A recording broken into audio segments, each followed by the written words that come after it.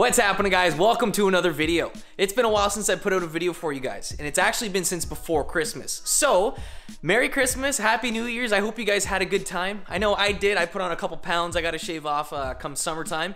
Gotta keep the weight of the vehicle down so I can get some fast lap times, but I hope you guys had a good time. Let me know what you guys did. Comment section down there. This was definitely a very interesting Christmas.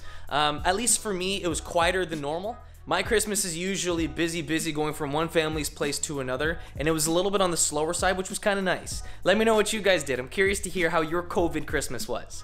But regardless, this video today is going to be pretty cool because if you guys have an OEM navigation or head unit in your car and you like that look but you want to add more features, there's not really too many routes you can go without changing out the head unit entirely. So in my Nissan 370Z, this is the Touring Sport model, so it's got all the fun stuff from the Sport option, like the big brakes, the LSD and all that stuff, but it also has the nice interior upgrades, like the different seats, navigation, the GPS up top, and a whole bunch of other things. So, I don't have Apple CarPlay like some of the newer vehicles, even though basically this car has pretty much been unchanged since 2009. Now, with that being said, I now have Apple CarPlay in the car, and it is sick. It is an amazing feature, and it is integrated into the OEM head unit. I didn't replace the head unit to a different one, and I have Apple CarPlay.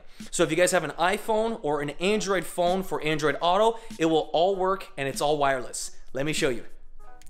So jumping inside the Z, when you turn the car on, you'll notice it has the standard navigation setup. So it has all the regular functions like you'd normally expect. You'd be able to see your climate control stuff. You'll be able to see your radio, wherever it is. You can select AM, FM, satellite, disc, aux, and a whole bunch of other things. You have all the functions. You have the standard maps, which is pretty dated in my opinion. You have the phone connectivity things in here.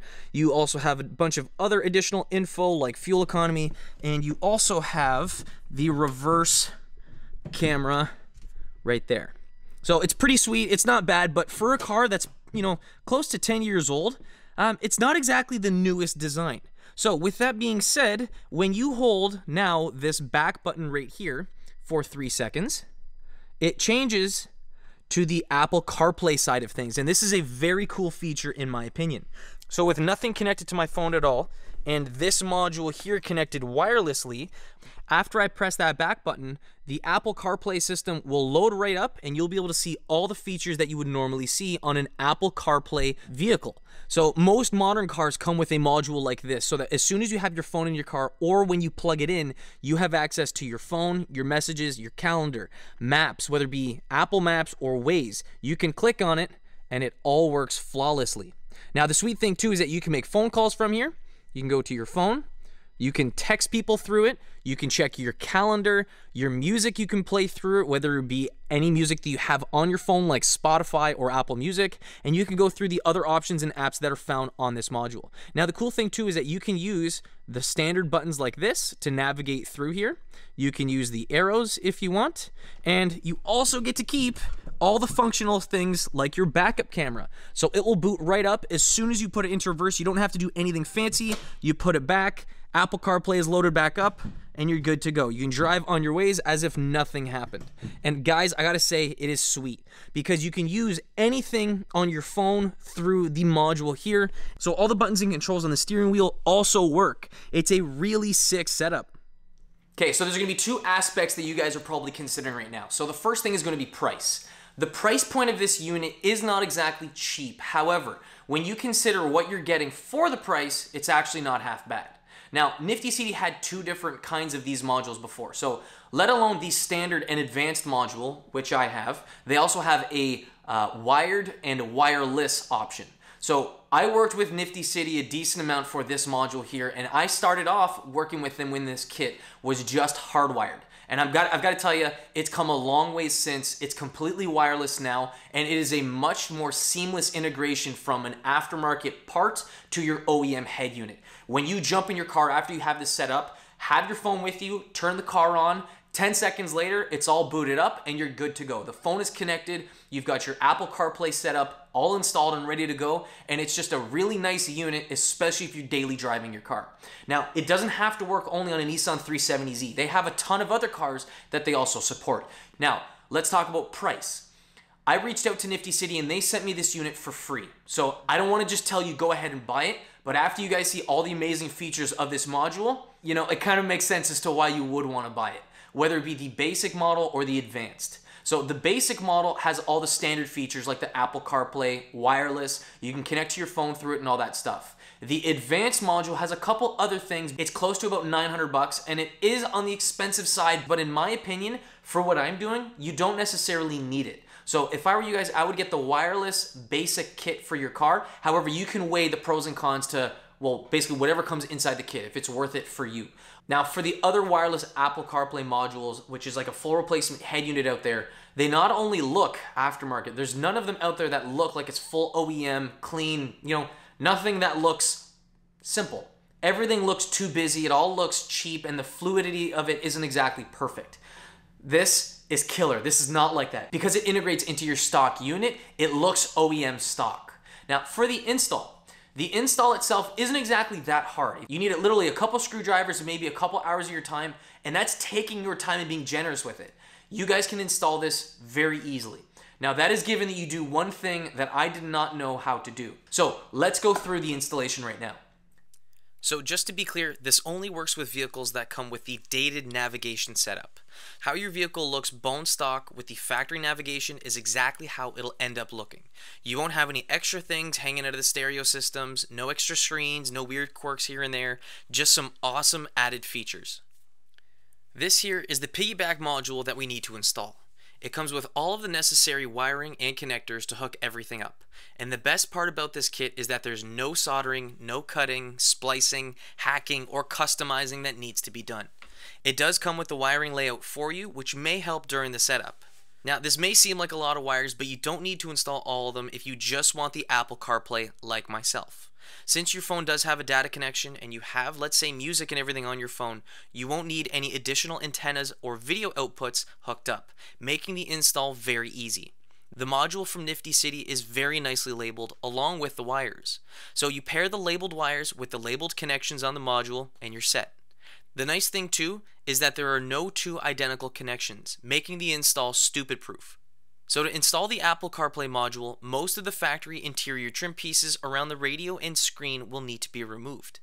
The shifter cover and shift boot will be the first of the interior trim pieces to be taken out. There's an electrical connector on the backside that needs to be disconnected. With it out, you'll then have to remove your shift knob to slide the boot and cover from over top of it. For my cooler work shifter, you'll need an Allen wrench to remove the bolt securing the knob to the shaft. With the knob set aside, you can then lift the shifter cover. Following that, there will be 2 Phillips screws on each side securing the knee pad plates to the sides of the transmission tunnel. With them out, you can gently yet firmly pull the pads outwards. Remove both screws for the other side as well, and then remove the panel.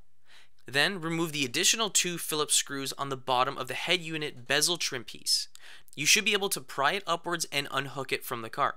The large stereo surround and upper button panel all come out in one piece. You'll notice that the push to start button and the passenger airbag warning light are both attached to the same trim panel. To disconnect them, you can push on them from the backside to push them forwards and then disconnect them at the connectors. They both work in the same way. With them disconnected, you can move the surround off of the car to expose one more connector that's found on the bottom side of the upper button panel. That will be all that is securing the large surround piece in place. Next, we need to remove the 4 Phillips screws securing the radio control panel onto the car. Simply unscrew each one and then lift up on the control panel. There will be one single electrical connector on the bottom side of that that's attached to the electrical panel. Unplug it and set it aside with the 4 screws. To remove the CD player and the head unit brains, there are more Phillips screws on both sides securing it. You also need to remove the upper LCD touch panel first, as that bracket is over top of the lower one. Again, more Phillips head screws. Swing the bottom of the touchscreen upwards and then disconnect the 2 plugs from the backside. With that removed, the CD player can be pulled from inside the little cubby. Just as you expected it, there's a bunch of wires back there. Now, not all of them need to be disconnected. However, I will take all of them out just for the purpose of this video to show you how everything will be wired up. So thankfully, you won't have to make your car get to this point. So I have the wires and components all laid out for you so you can see how it's all hooked up. So in essence, the Nifty City module hooks up in between the LCD screen and the brains of the head unit. As you can see, those 2 connections on the backside are the only ones that need to be changed from the car's factory wires. The module comes with two 3-way wiring looms. Now, the first of them is the power loom, and that connects to the factory wiring harness, to the factory head unit, and then to the Nifty City module. That wiring harness brings all the computations and processing all together so that you can choose which is to be displayed on the LCD screen. The other 3-way loom is the LVDS connector, which connects the LCD screen to the factory head unit and the Nifty City module. There's a bunch of extra connectors that come included, but you won't be needing to use all of them for the basic install. I wouldn't quite call this job hard, but it is a little bit complicated. The hardest part of it is just going to be putting all those wires behind the factory head unit. So once you can stuff that all back there, once you route the USB wire maybe to your glove box or something like that, it'll give you enough space to get all this done. So for everyone basically tackling this install, if you leave the head unit installed, you just need to disconnect the two connectors found here on the left. You need to put the one 3-way wire in between the wiring harness and the factory head unit.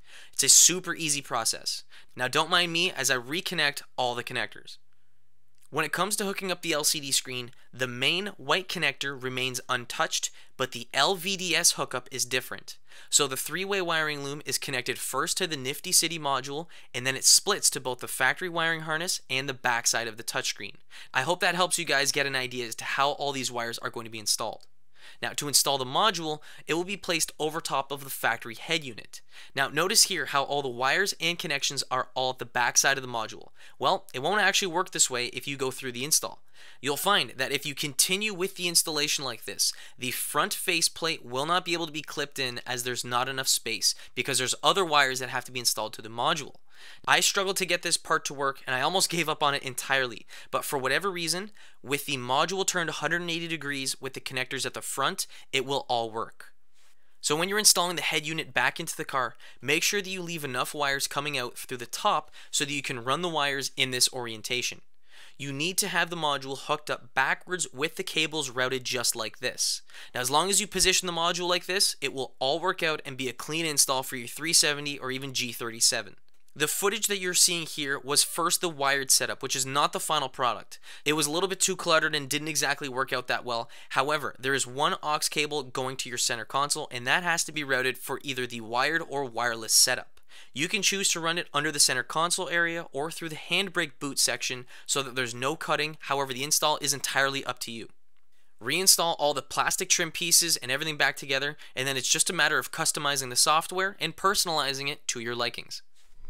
So with the car turned on and your phone right beside you, you can type in CarPlay into your phone. It will bring you Apple CarPlay, the device, which is what is on this car here, and you'll be able to go to Customize, and you can play around with the screen. So any apps that you have on your phone that are compatible with Apple CarPlay will show up here, and you can play around with the order. So let's say that you want to change the messages and phone around. It's pretty simple. Just go to your phone and literally just drag this to where you want it. So this is gonna be position 1, 2, 3, 4, 5, and all the way down to 8 for the first page. So you can see that this changed here. So we have 1, 2, 3, 4, all the way down to 8. And when you go to the next page and you swipe over, it will show you the 9, 10, 11, and 12 apps that you have all down here. So the first 8 will be on the first page, the second will be on the second page, and it'll just keep going from there. Now the sweet thing too is that with an Apple CarPlay module like this, you not only get to use all these features, but you also have like a home page. So when you swipe over to page 1, it will show you your location, frequently visited places, your audio will all come up, and your 3 most recent apps will all show up on the left side of this dock. If you click on here, bottom left, it'll bring you to this first page with all 8. If you click it again, it'll bring you back to the main page right there. So it's pretty sick. Once you guys get familiar with this unit, it's a really seamless and awesome integration into the car. I would love to play some audio for you guys. However, the one problem is that because this is a YouTube video, it will be demonetized. So I promise you the audio is nice. It works with the OEM speakers and everything flawlessly.